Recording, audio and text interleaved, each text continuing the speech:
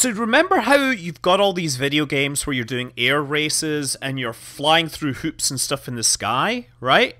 Well, obviously these are hoops on the ground, right? So what physics keeps these hoops in the sky? Well, I'll tell you what I have is a script that I wrote using KerbalRPC, and if all things go well, these things should all fly into the air. They're all under control of my script. So they're all kind of hover. I haven't really got my PID stuff in order, but these things are all going to kind of float around and do their own thing. I mean, they're kind of floating independently, but they're kind of dancing through the sky. And then I've got a plane here. I've got a plane! Guess what I'm going to try and do with a plane? It will probably involve crashing into things. Here we go. See? We actually have the physics figured out. So let's see how many of these I can fly through without crashing. Let's go for the one near the tower first. Near the launch site. Yeah, good luck with that. Not only, let's be clear, not only are they very kind of small, but they also tend to be moving up and down a bit. So let's see how far I can get. And I'm totally just guessing... Oh! Okay, well, I didn't mean to do that. But it's still flying, no harm done. It's spinning, though! Could I have just made really tall rings? Yeah, I've done that before. That's the thing, I've done the tall rings before. I want to try flying rings, because flying rings are so much cooler. I mean, it was just an exercise in trying to write scripts that would coordinate multiple things. Okay. Well... Oh! Let's just try landing this thing. Okay, you know what? No, let's just keep going. I either fly or I die. You think I should do it in IV? No, I actually kind of like flying this way so I can see where I'm going. I mean... Okay, this ring is not really in an orientation which is so healthy. Oh! Wow.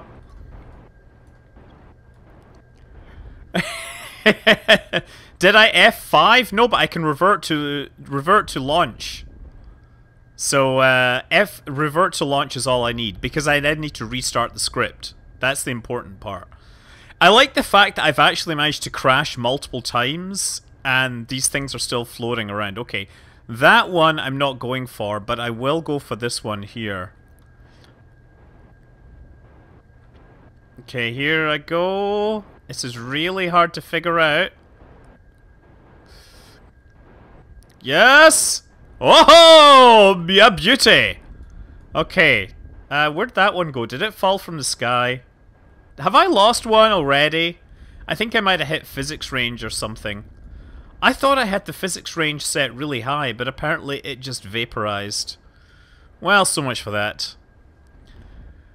Oh, wait, no, wait, it moved over this way. That's hilarious. Okay. Oh, no, no, no, no, no, no, no, no, no, no, no.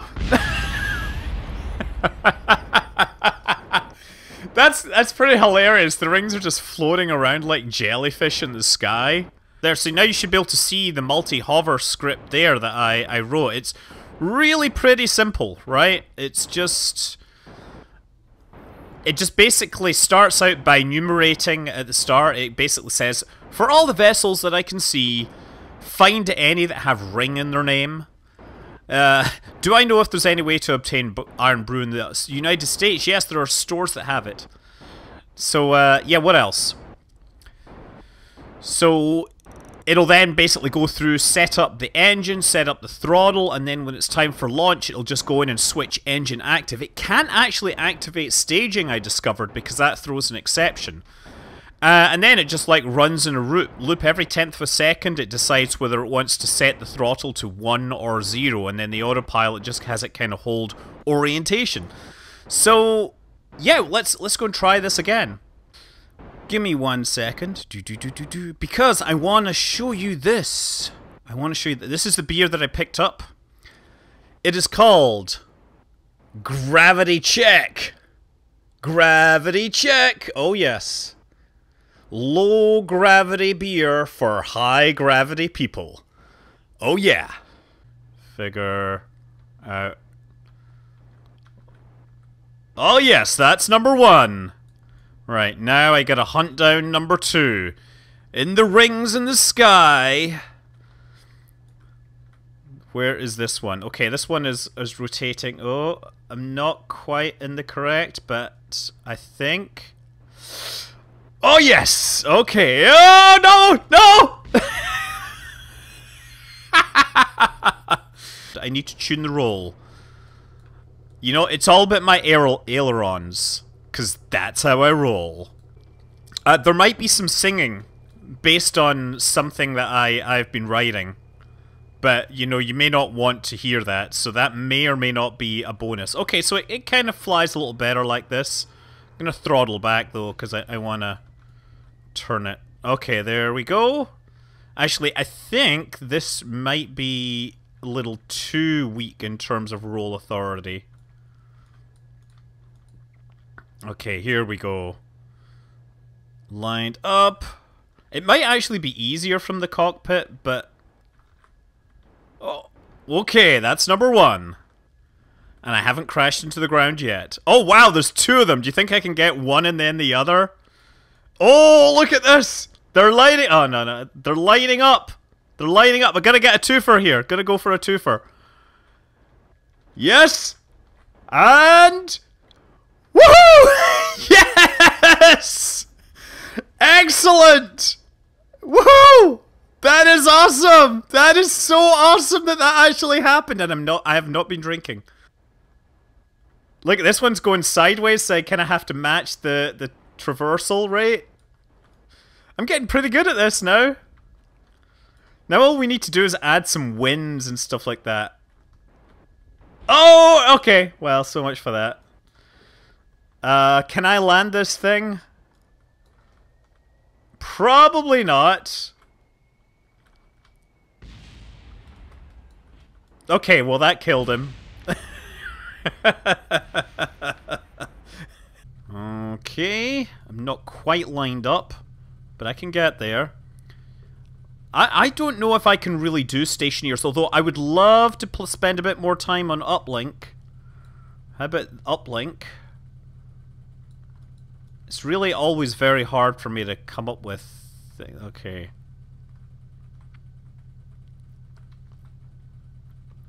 Okay. Getting there. Getting there. Yes! Woohoo! Excellent. Now, I wonder if I can actually start this while flying. That is an interesting thing. Let's do this. F5. Let's see what'll happen here. Oh, you know what? Those things were supposed to stage first. Oh, but it seems that a bunch of them actually went airborne. So that's a good sign. That's pretty cool. Although I think these things got confused because... Oh, you know what happened is the active vessel changed, so these things lost... those lost any control, whereas these things kept control. Okay, this is going to require a lot of conversation, a lot of concentration, which means very little in the way of conversation, due to the fact that I will be concentrating intensely on intensely concentrative stuff. I can't even speak correctly. I'm making up words which have no actual meaning in the English language.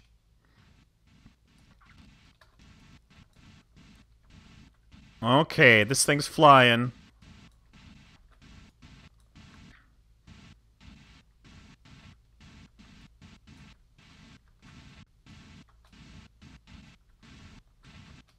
And north? North. No, I need to go north. Wow, this is insanely hard! Maybe I should come from, like, high up so I'm, like, aiming at a target from above. That might make more sense. I'm getting close.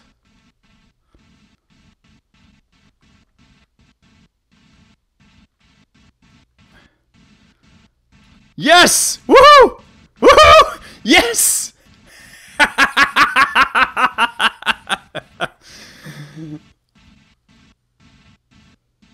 Is that not awesome, right? This is where I think that... Thank God for all that torque. I had to, the problem was that the nav ball was pointing me one way and the controls were reversed. I love the fact that this thing is just kind of moving along over the surface and I'm trying to figure out how to get to it.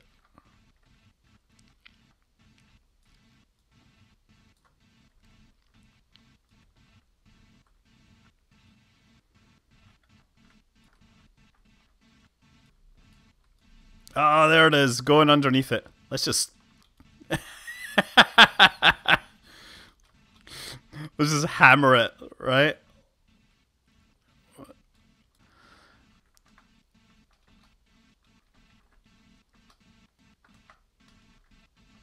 Yes! Excellent! Second successful landing. See, it was more than a fluke. That's two. 2 times I managed that. Unfortunately, this is as wide as the jellyfish thing will get.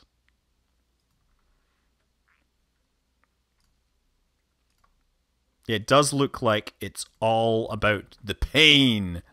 Here comes the pain! Okay, let's see if it manages to make it into the air this time. Oh yes! Look! We got it! Oh, it's a self-hovering jellyfish. I'm pretty sure this thing is not going to survive. My 3-year-old believes that all rocket ships are designed to explode. This thing is apparently having some issues with turning.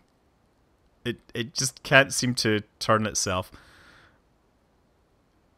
Okay. Well, that didn't work very well, did it? And no, I think we're going to have the same issue, but I think part of the problem was that the gimbal, once it started to slip sideways, the gimbal forces would tend to make it worse.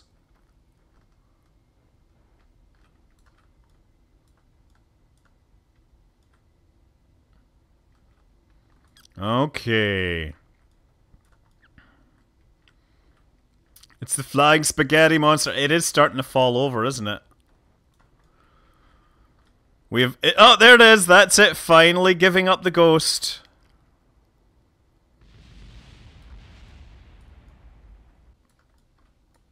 So what language does giving up the ghost come from? Because I want to know, because I've been using that expression for years.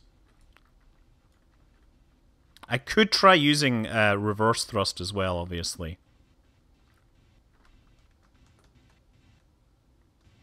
Oh, look at that! Oh, Nelly! And I swear I don't have the cheats turned on for like no damage. That was just, you know, that was just what happens. Okay, here we go.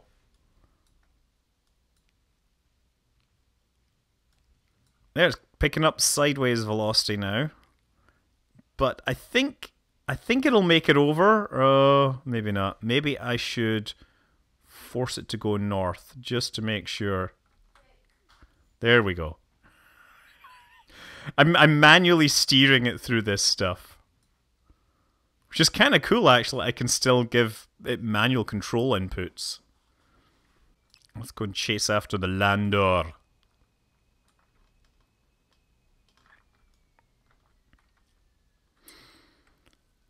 I can always crash this thing when I'm done with it. I'm just curious about how it's going to handle the mountains that it's coming at. I mean, I'm sure it'll handle them just fine. It's a UFO! Look! Up in the trees! It's coming!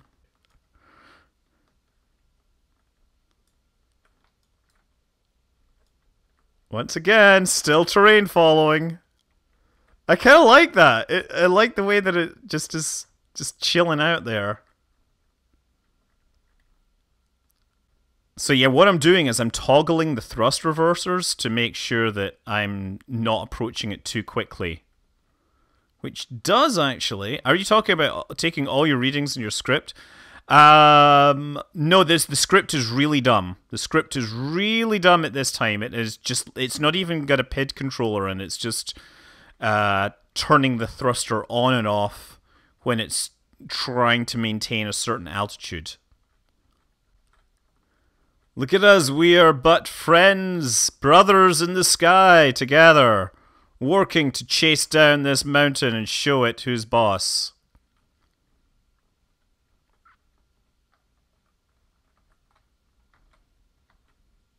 Uh-oh. I've lost my thrust reverser control here. But that's pretty cool. Look, there we go.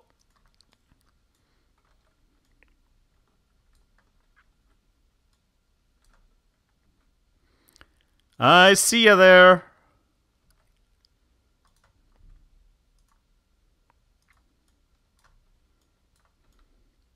Obviously keeping the undercarriage down because of the tendency for this thing to touch down on the ground. I notice we also having that graphics glitch where everything's starting to flash and flicker. I'm wondering if that's like something in my graphics drivers that has been updated at some point. Because we had that issue last week. Someone could make a Chatterer pack using Navajo Code Talker recordings. That would be a reasonable facsimile of what a probe droid did. Oh, oops. Oh man, I did not mean to do that. It's still flying though!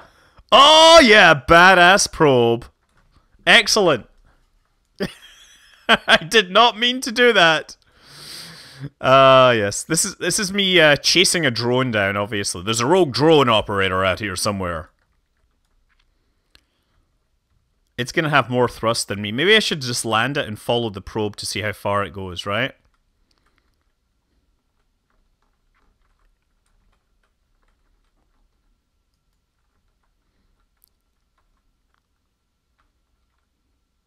Okay, I'm gonna leave that there and go after the probe. Oh, darn, it crashed. It eventually met its match. Basically, the handling that they were supposed to do to get it onto the side of the rocket resulted in the carbon fiber exterior being damaged. And, okay.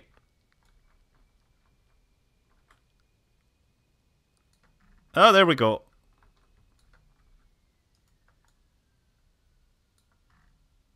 There we go, landing up on the side of the mountain.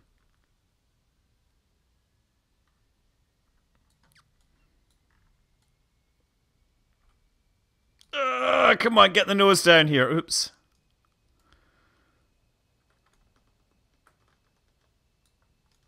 Okay, never mind. Let's get out of here. Oh yeah, I love doing that stuff. Does this count as VTOL? It's a VSTOL, technically, because that's a very short runway when you measure it in terms of ground distance covered. Thank you! Your time is appreciated and I shall see you tomorrow. Fly safe.